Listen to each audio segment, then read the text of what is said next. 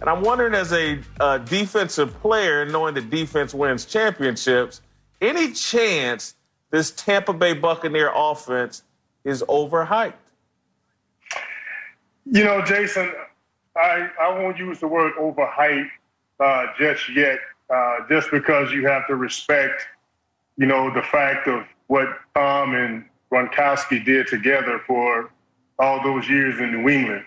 But what I will say is the Bucs have done a great job of building this football team in all phases, which I like to say the 4 phases of building. You know, they check the box and you can give them an A. One, they address their current team by keeping the defense together with the veterans, signing JPP back, Dominic Sue, keeping those guys together, Shaq Barrett, getting him back. So they've done a great job of keeping a nucleus of that defense together to help grow with that young secondary. The linebackers going to be better. Avonte David, Devin White, another year he's not a rookie. And you saw last year when he got healthy how much of an impact player he can be. So they're addressed in keeping that team. Then the next pill is free agency. And they swung for the fences and they hit a home run, you know, in getting Tom Brady in terms of what this football team needs, you know, right now. And they're putting all the chips to the middle of the table and making a run for it. And then Tom swung for the fences and convinced them to go get his number 1 target in terms of Rob Gronkowski. And I think Bruce Arians is smart enough to manage how Gronk will be used within this offense, because he's never had this type of player in all of his previous offense. And then you got to give them credit with the draft. They checked the box right there, too, addressing the offensive line needs with their first pick and getting depth and with the running back position and the other young players in the draft. So right now, they've checked the boxes in all 3 areas. And the 4th area be whenever they're able to get back together and see how all these things fit together physically. So I got to give them credit. I won't use the word overhyped, but I will definitely say you have to respect all the moves that they've made thus far in improving this football team for 2020. Hate to disagree with you, but I think there's a great chance this team is hyped. Let's look at this one category, and it's focused on Tom Brady and the way that he likes to play the game. Look at his yards per attempt. Look how Tom Brady wants to get the ball out quickly and to the right open receiver. Now, if you look at the receiving core of the Tampa Bay Buccaneers and Jameis Winston would throw that deep ball and would give you a 50-50 ball opportunity. That's not Tom Brady. If you look at his yards per attempt last year, it was his lowest of his career since 2002. He likes to dink it, likes to dunk, short, intermediate, not the deep balls, which is a strength of this team. So if Tom Brady, because of this offseason being disrupted, is not comfortable with his deep threats and decides to play his style of ball and not the Tampa style of ball that was number 1 in the passing attack last year, it could get off to a rough start. Gronkowski may not be the same coming off of a red shirt campaign. That's the only category, the only lens I'm looking at this team is seeing if he is going to be as daring with the football as Jameis Winston was.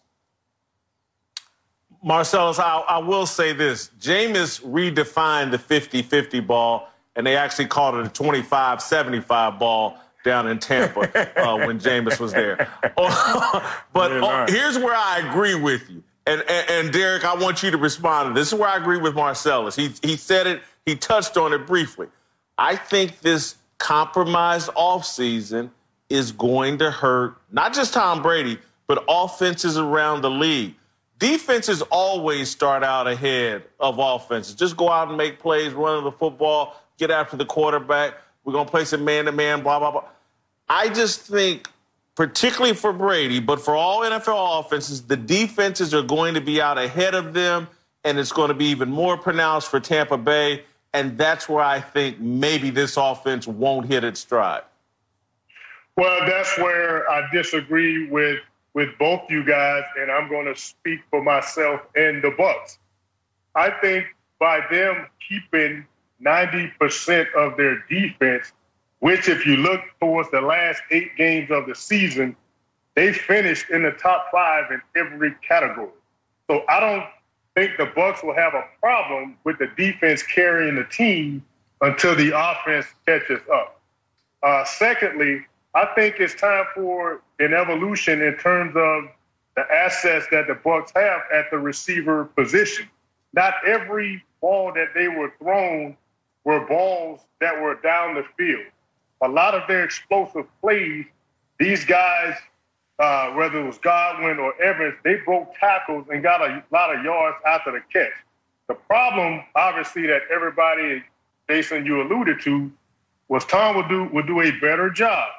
And again, I believe this so because of his experience of protecting the football and giving his offense extended possessions that they did not have last year and turning those into points.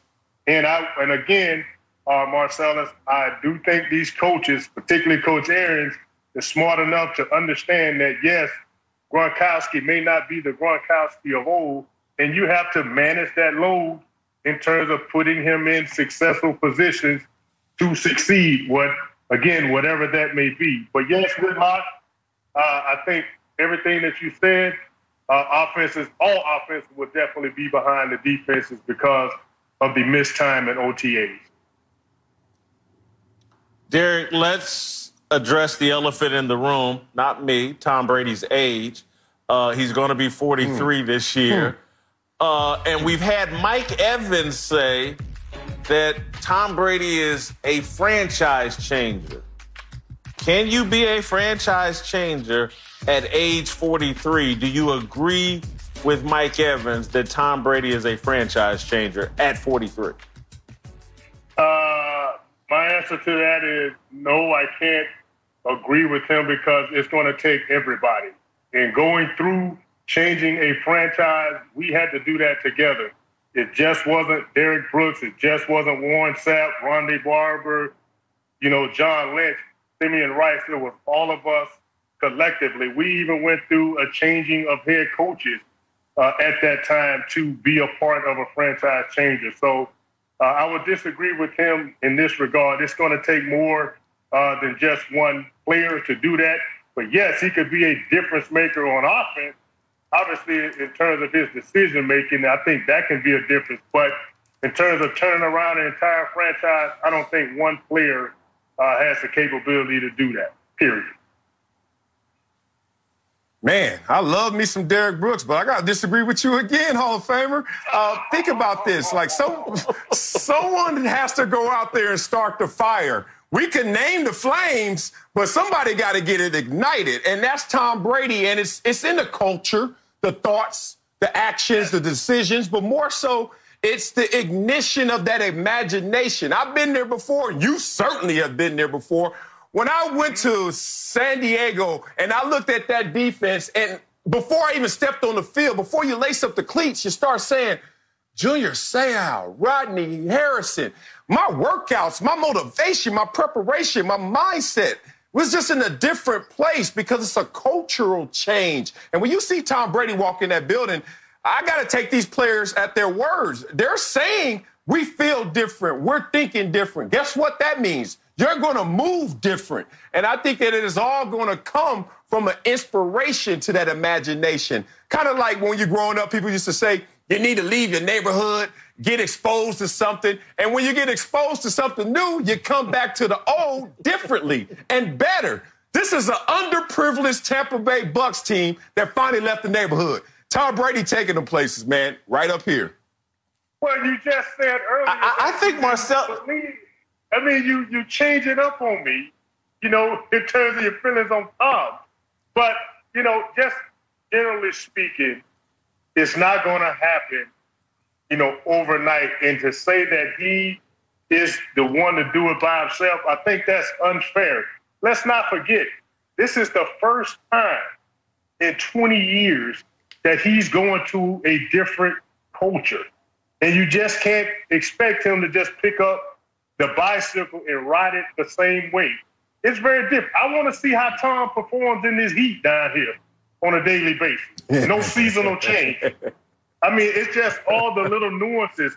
You can tell right now, like, he's not used to being bothered and his privacy being invaded like it's been since here in Tampa because they're used to seeing their superstars. Well, Tom is not used to that all the time. So, again, going through all those adjustments, I think it's going to take time. I just would not automatically stamp him as a franchise changer for the Tampa Bay Buccaneers. And you're talking day one. I just got to see it happen over time. Well, I disagree with Mike Evans, or I disagree with you for this reason. I agree with Mike Evans. What he's talking about is DBs not running the other direction with pick-6 touchdowns will change this franchise. And so the franchise is going to be changed just on that alone, which is a perfect segue into our final topic, Derrick. Please defend your boy, your Florida State Seminole brother, Jameis Winston. We have the question labeled here. Think Jameis Winston can be a franchise QB again? I wouldn't have added the word again here. I would have just left it at, can Jameis Winston be a franchise QB? He had the job, but I never considered him a franchise QB in Tampa. He ain't been a franchise player since his freshman year at Florida State or whatever, the year he led him to the national championship. But what's the future like for Jameis Winston? I will defend Jameis again to the end of this earth because I've seen him since he was 16 years old coming to camps at Florida State. And I think right now is the perfect time for Jameis to be a student. Before, he could not, divulge all the time into being a student because he had to go out there and play. He had to learn on the go. He had to deal with all the pressures of not just playing the quarterback, but being a leader. And now he's in a situation where none of those pressures are upon him. He gets an opportunity to truly learn the game from a different perspective from two of the best people in the game, meaning Sean Payton and Drew Brees. And I'm not comparing it to a Teddy Bridgewater situation, obviously, because, Teddy now has an opportunity to lead another franchise.